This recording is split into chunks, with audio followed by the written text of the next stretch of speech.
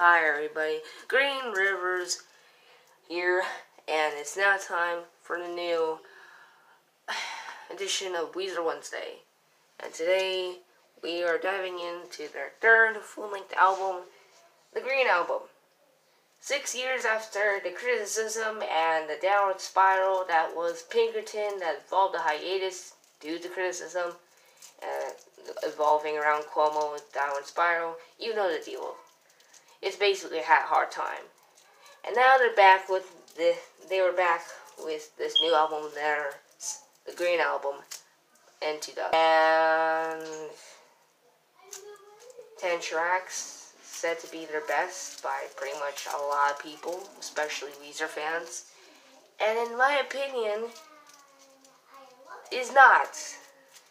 Personally and figuratively, I think it's one of the most mediocre and one of the most forgettable albums that Weezer has put out.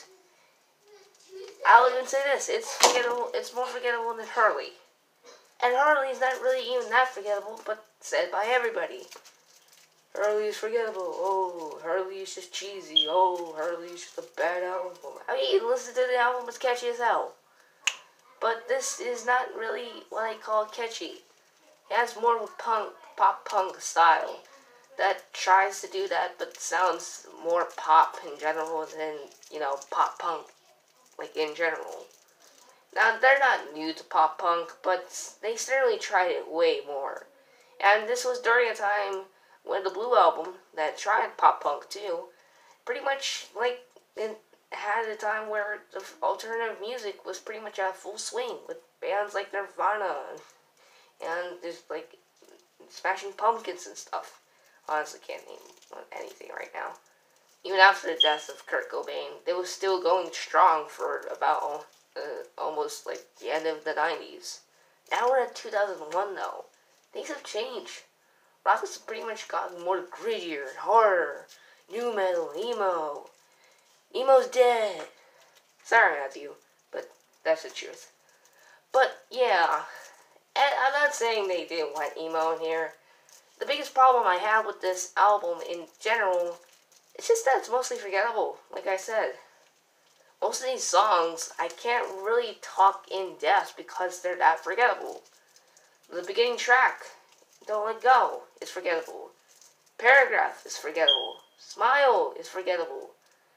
The last song on here, Oh Girlfriend, is basically a disappointing ending and a kind of abruptive ending to this whole album. Glorious Day, okay, that's honestly a good song. Decent song. It's one of the very few songs I like here.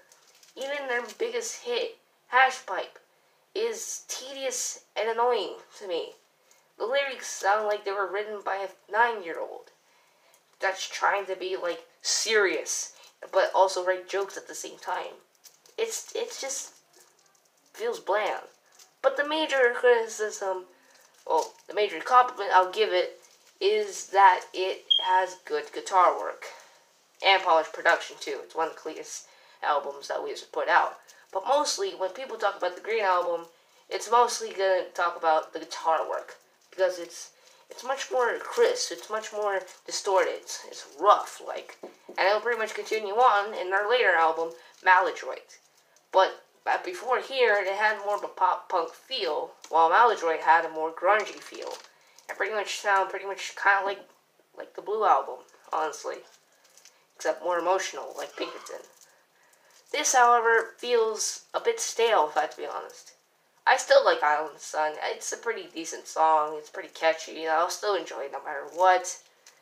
The song Crab, while a bit stupid, if I have to be honest, I think it was a decent song. I think it's more standout than any other song here, other than Island Sun and Glorious Day. And that's it. That's pretty much how much I can give it. It's that mediocre. It's that forgettable to me. Personally, I just don't like it because it's just forgettable. I should not say this anymore. And me, myself, kind of hate comparing this to their earlier albums. But at least those albums took a bold risk. They were much more catchy and had hard work on them as well. This feels like it just took a very soft spot on their discography, and it's annoying to just think about that. And honestly, I just don't like it. So, 4 out of 10. My final score on this one. And next Wednesday, I'm probably just going to review Mallet Train. So, bam, bam, bam.